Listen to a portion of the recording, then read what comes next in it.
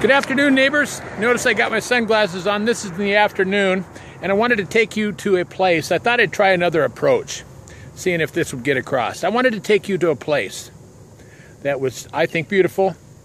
And if this was around my home, if I drove by this every day, I would be pleased. So here is a section.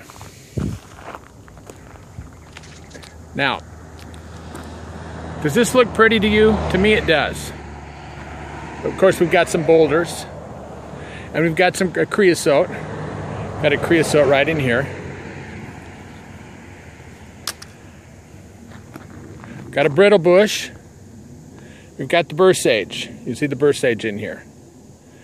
Now, and the bursage grows in clusters, so usually when you see one, you see lots of them. Now, this is beautiful, and we've got the foreground plants, which are the smaller in the front.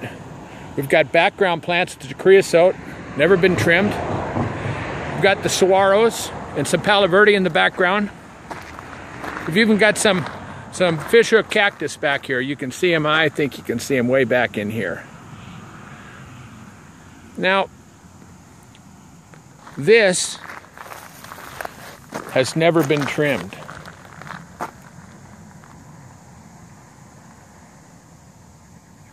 No gardener has ever trimmed this. No gardener has come in and said, well, this creosote here has reached its potential, so we're going to chop it down to 6 inches.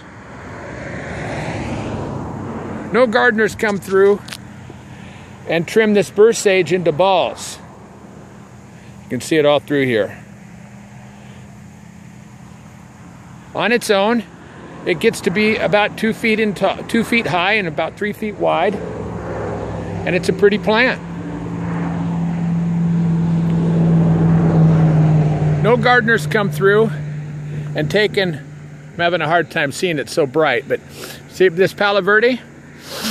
It looks beautiful as a bush with the branching and leaves at the base, not trimmed with clean trunk up to the top, so that it has to be retrimmed.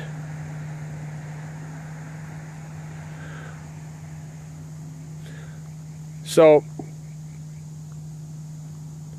this is what I think our landscape should look like. You can even see back in here, right here and here, you see some ocotillo, native to the area.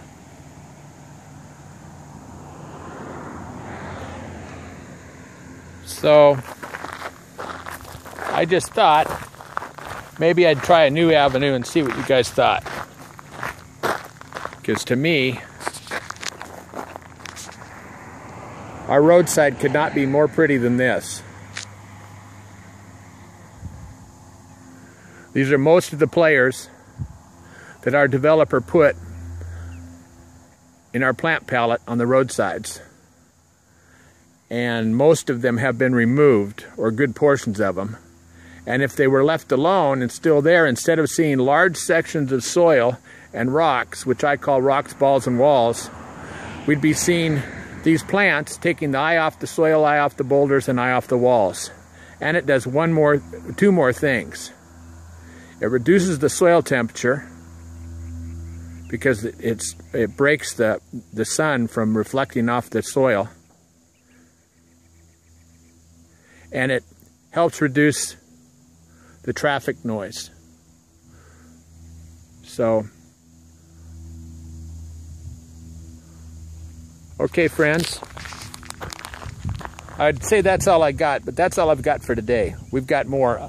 I've got more I'll show you. This is just a beginning of, so that we can understand, instead of paying tens of thousands a month, well, over 10,000 a month, and a couple $100,000 a year, how much would this cost to maintain by nature?